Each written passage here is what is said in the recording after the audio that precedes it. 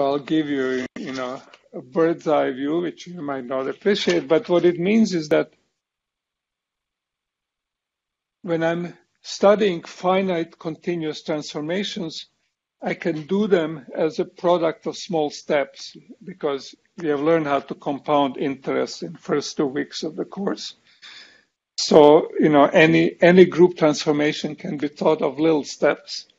Now, every little step is a tangent space. So there is a group space, which is parameterized by these angles that we have, for example, 3 angles. And they're compact and periodic. So it's something like, a sphere or a torus or something, some smooth surface on which these parameters live, phi 1, 2. And because of the symmetry, there is no preferred origin. You can decide that this is North Pole, but, people in Israel can decide that they live on the North Pole, so, their pole is there. Now, for everybody, the world looks locally flat, so there is this tangent space described by this thing. And to understand how you compound the little steps, because of the symmetry, it suffices to understand how it works around the North Pole, where the group element is 1 plus a small change. And that'll be true for everybody. So the Lie algebra uses the idea that all group elements are equivalent, and it suffices to expand things close to the origin and understand how the generators work. So that's, geometrical picture of what this means. Now you're free to ignore me. If you like algebra, this is totally straightforward. What now happens for any continuous group, not just rotations in 3 dimensions, the same strategy that I just outlined works, which is you need closure, otherwise you don't have a group. It says that if I apply group operation in no matter what setting, in 1,000 dimensions or 3 dimensions, and apply another group operations, that will be some group operation parameterized whatever coordinates I use on the Earth or, to parameterize, let's say, 3 rotations or any number of them. And the way to understand how this works, now we don't have these parameters don't have a simple multiplication rule. You actually have to, you have to compute these parameters on the curved space, let's say around a black hole and general relativity, whatever you are. And you do this by adding up infinitesimal elements.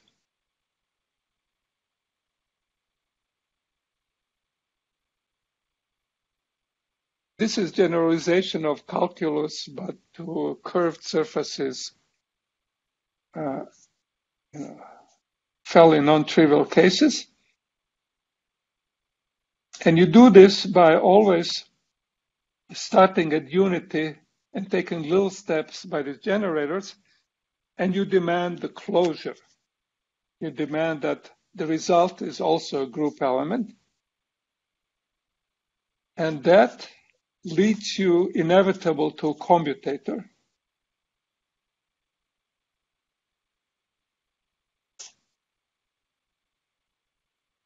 And you must have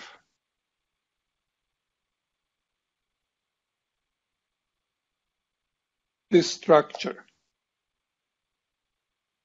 I take jth infinitesimal direction.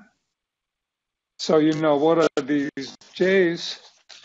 I told you I have a tangent space, and this has some number of dimensions. The tangent space and move in different directions, and they can be chosen orthogonal, these directions. So that's what J is doing. It's moving in one of these directions, followed by motion in the other direction.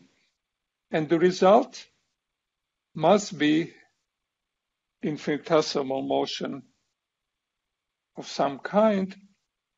They're all the stupid indices. So one takes a repeated index convention saying that index appear at sum over it, implicit in everything I'll write down.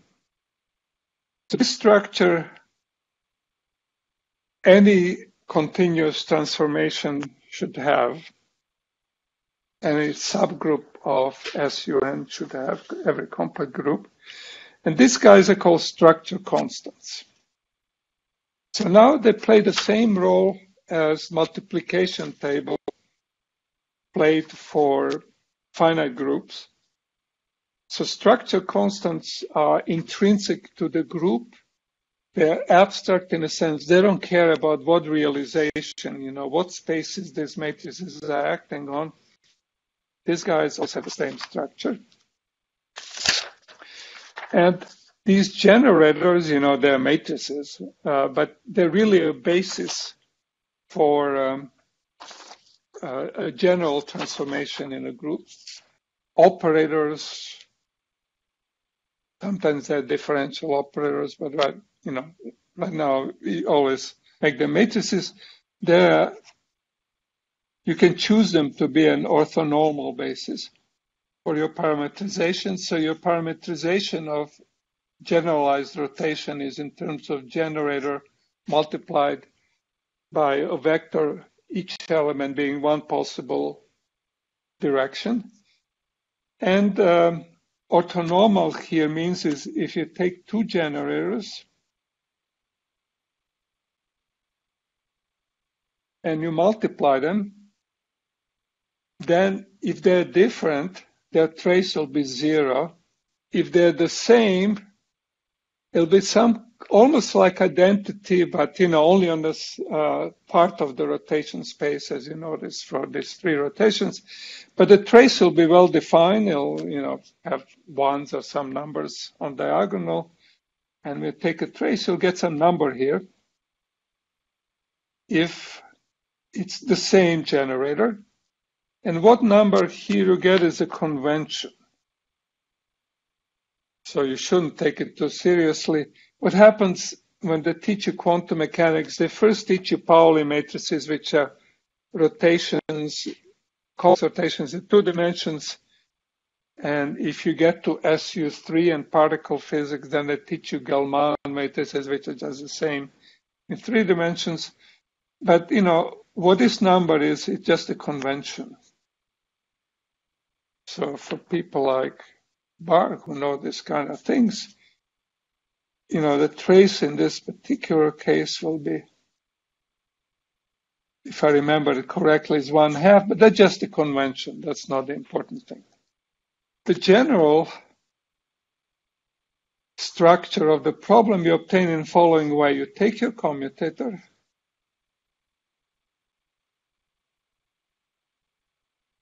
so that's I, C, I, J, K. Then you multiply it by, one of the generators. So this is L. So K is sum, but this is just another generator. Then wash and repeat. You trace this, both sides. Now, when you trace this side, you use this rule, and you just get Cij(k). When you trace this side, you have a trace of 3 matrices. So you get a formula for structure constants, which is the trace of Ti, Tj multiplied by Tl. We label it K, doesn't matter, minus these 2 guys in the other order.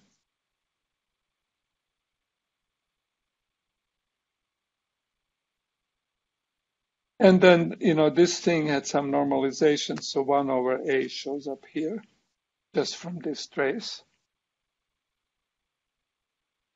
And you look at the form of this trace and you realize that in 3 dimensions, we had this thing, but it could have been specific just to 3 dimensions. we had this thing that the Levi-Civita tensor, which was very simple matrix, just had ones or zeros as values, was fully antisymmetric. So if I interchange any two indices, I get a minus sign. But this property carries on to any continuous Lie group, and you find that structure constants have to be antisymmetric under interchange of these two indices or the first two.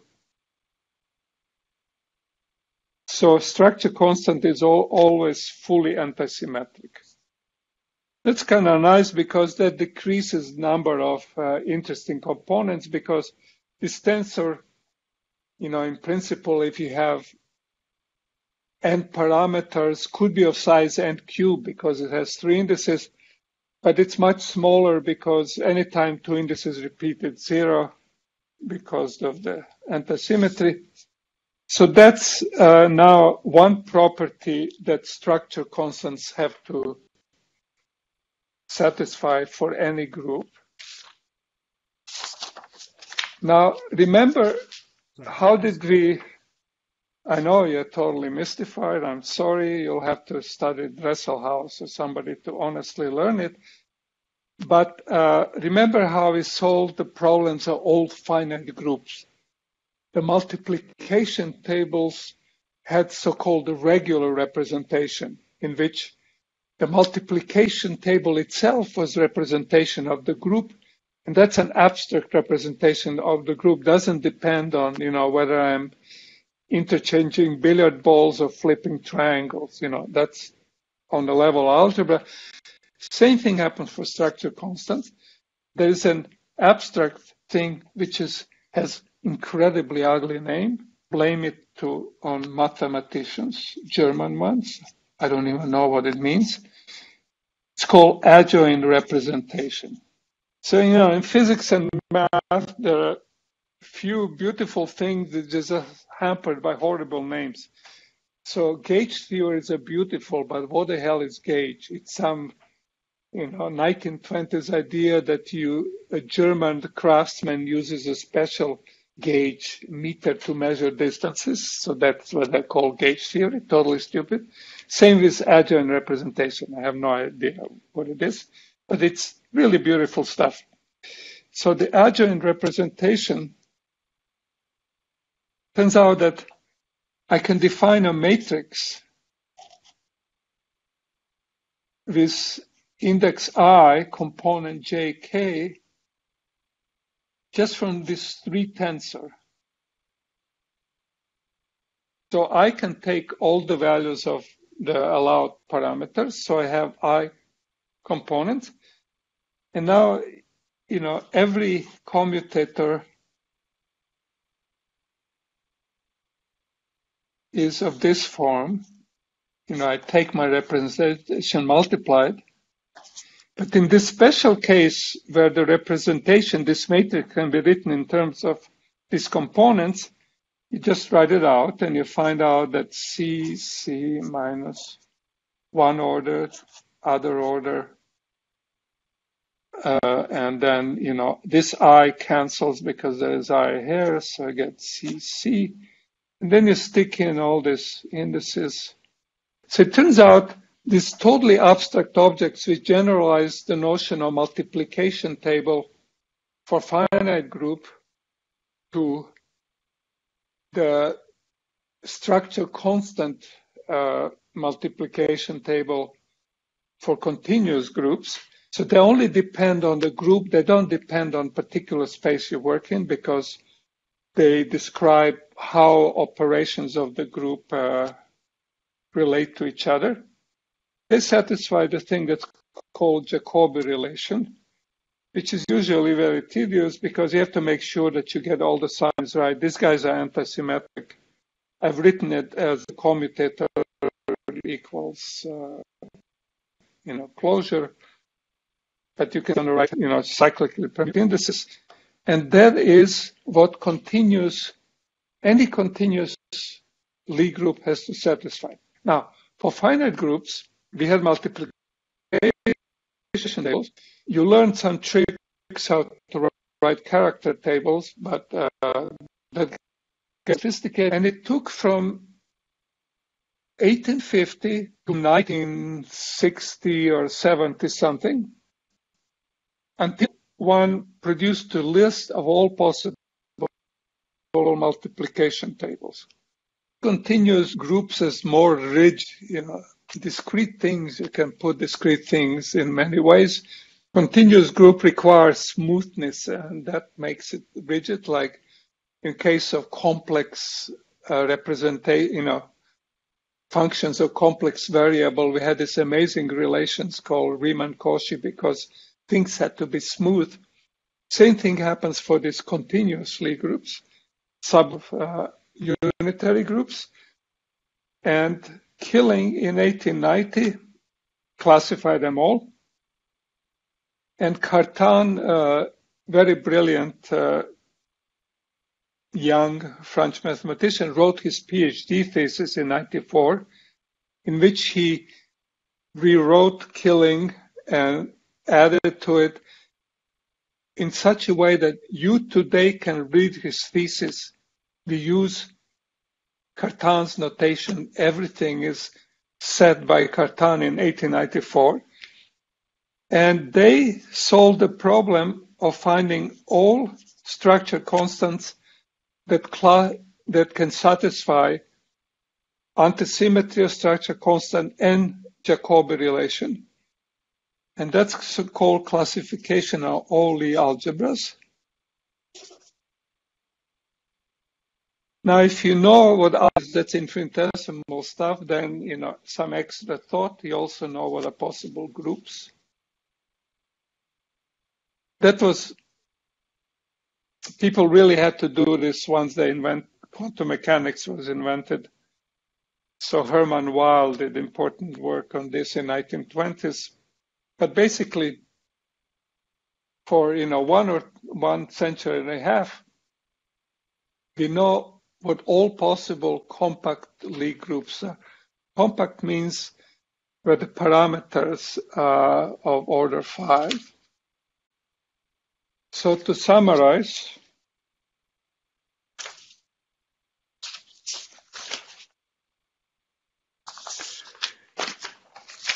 for continuous groups,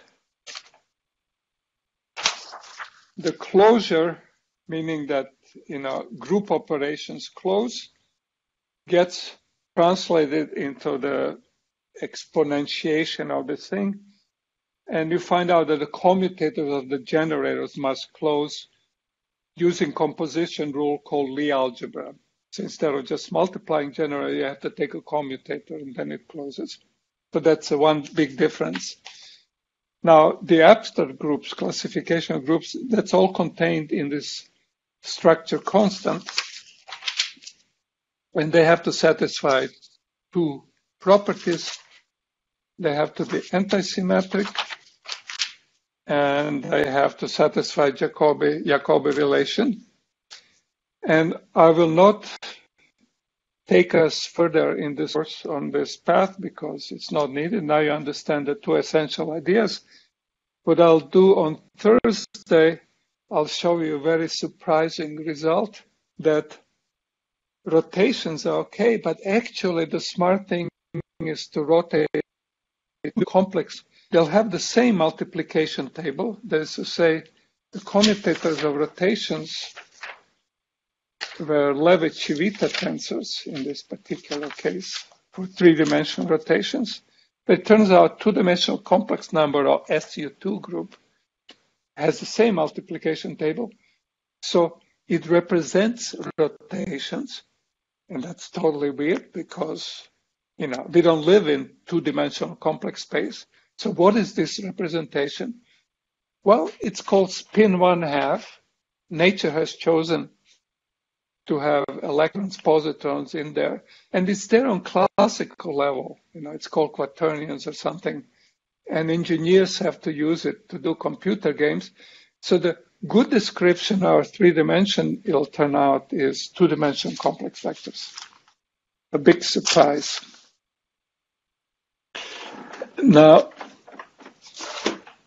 I tried to compete with my mother, who was a single mother, and she had to feed a child and compete against men in history. So she created a new branch of art history, which was, doing the peasant late Renaissance and churches in Croatia and part of Europe, but there were no men doing it because it was a new thing. And she beat me to my PhD by 1 year, and I'm very proud of it. That's it. Now back to Vladimir.